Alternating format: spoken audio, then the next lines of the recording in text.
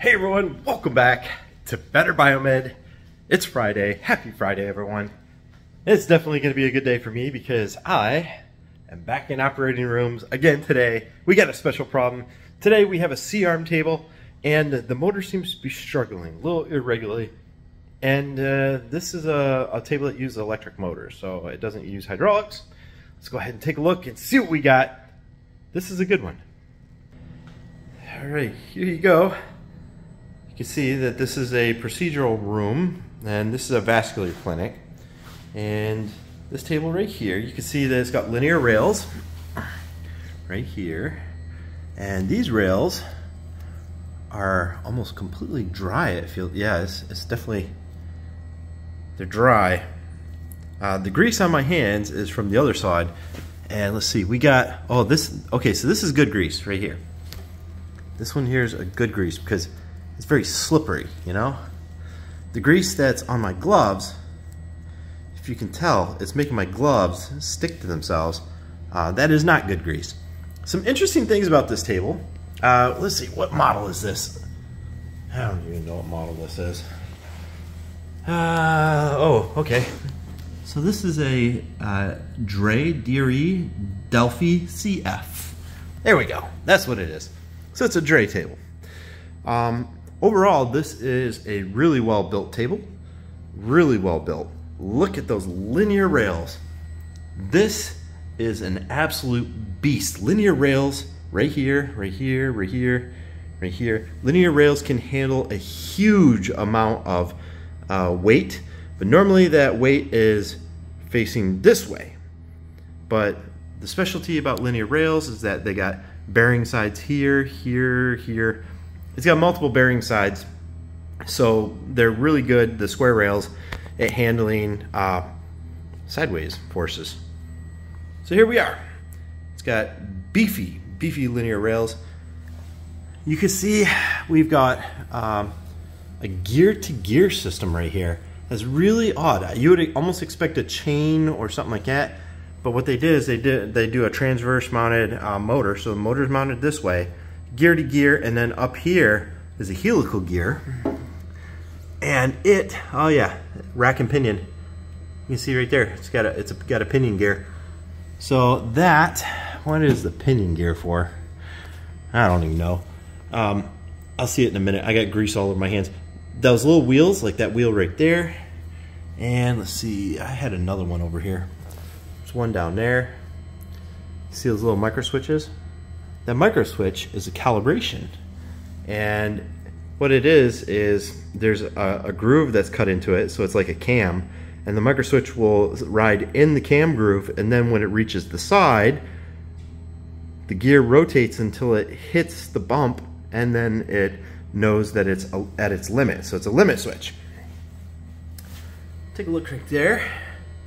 This is a linear rod end cap, and you can see right there that there is definitely some moisture getting in here because of the corrosion, and I believe that the moisture is part of the problem. So let's go over here and I'll show you guys what I really think is going on. So we have evidence of moisture intrusion right here. You can see it right there. I've got evidence of some moisture intrusion right here on the back side of the motor. And always look at flat surfaces. So down here at the base, you can see that there is some evidence of moisture getting in and sitting down there too because of the corrosion and the scale, the deposits that are left on the surface. So right here we have a down firing motor, which is probably on a gear to gear to this Acme screw right here. And this Acme screw is the one that's raising or lowering this table.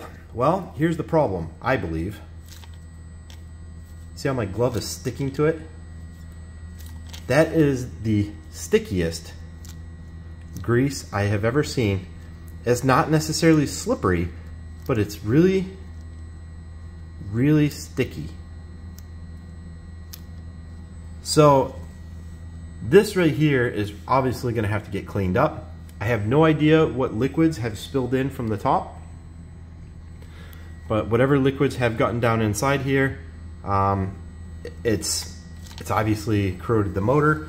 We have to worry about what moisture has gotten inside the motor right there.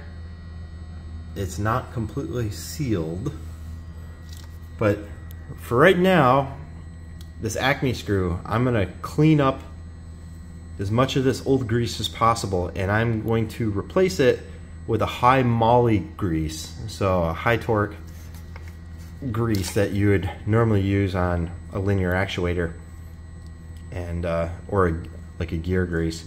So here you go. Not really that good. These over here, this is definitely way slipperier. Yeah, definitely much slipperier. My glove doesn't want to stick to it at all. It's tacky, but not to the point where it's crazy. And then let's see, up here, what about on this guy? Yeah. Okay, so on that rack and pinion, it's slippery. So for whatever reason, this grease right here, it obviously has all the wear and tear on this Acme screw. And you can see some remnants of the grease right here. So see that lighter color? That's the original color of the grease. Now grease does wear out. That's much more slippery. The stuff that I took off near the wiper is that seal that's right in front of your Acme nut right there. That lighter colored grease is much more slippery. Oh yeah. But the stuff that's down further on the screw, that's a no-go. Hold on.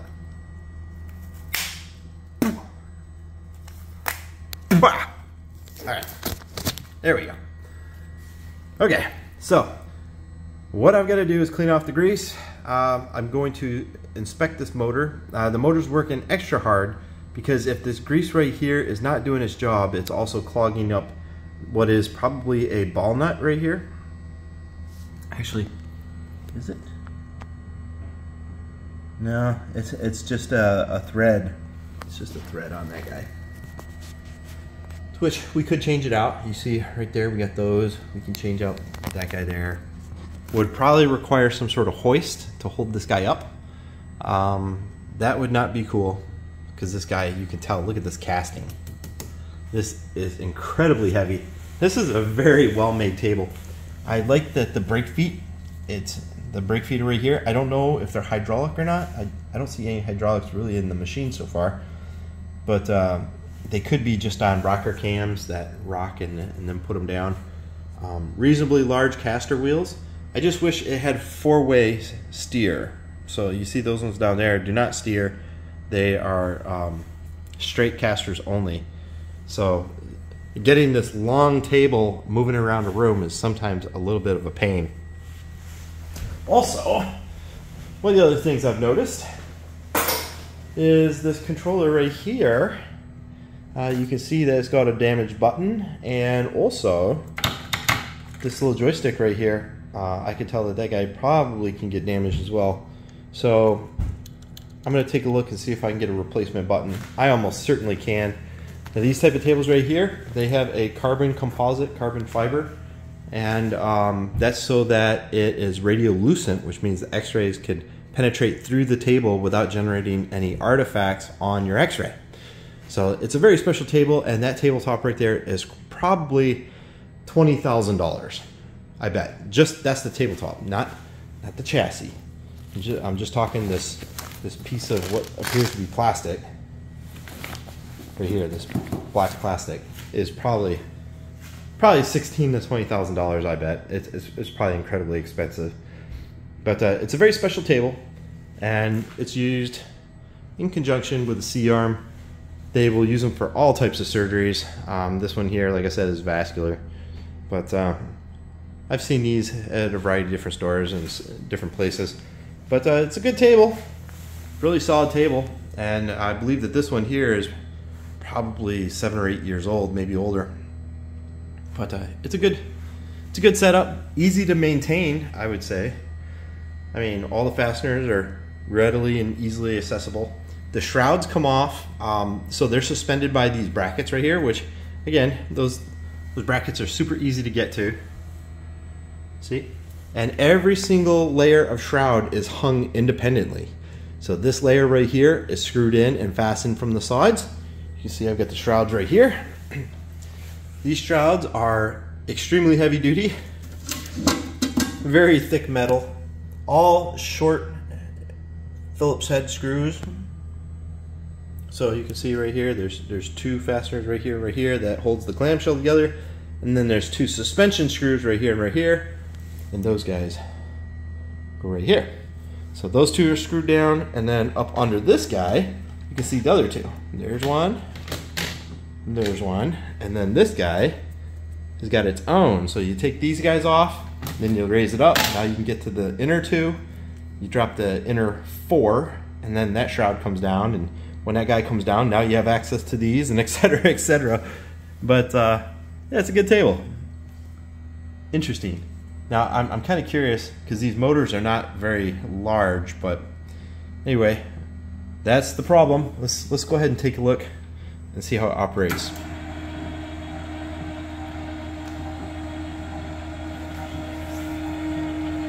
All right, here, let's get this strap out of the way.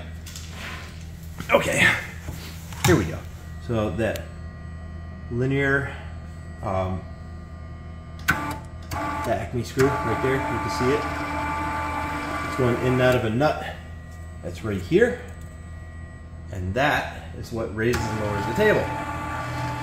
So it pushes on this side, and because it's got linear rails on this side, they keep it linear, which means it's going straight up and down.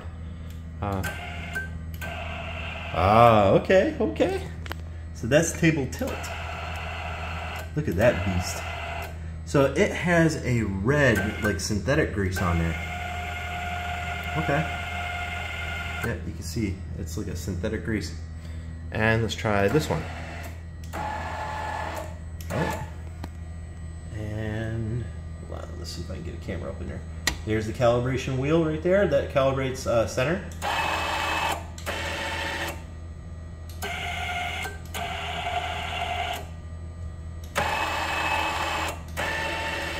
Unfortunately, I can't get that wheel to do anything because I don't know what function it is. Here's this one right here.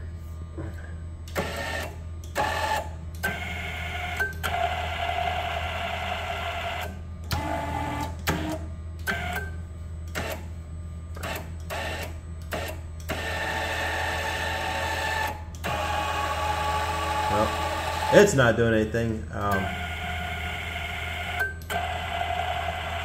Okay.